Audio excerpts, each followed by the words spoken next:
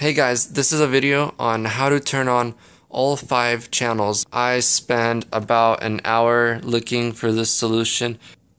This would only say 2 channels, and I looked through all the audio settings. I looked online, I couldn't find anything. And what the solution is standardly the video encoding would be set to either 4K or AVC, XAVC HD. What you have to do is you have to switch to HD, AVC HD. And well, I'll show you right now. I'll re-encode it.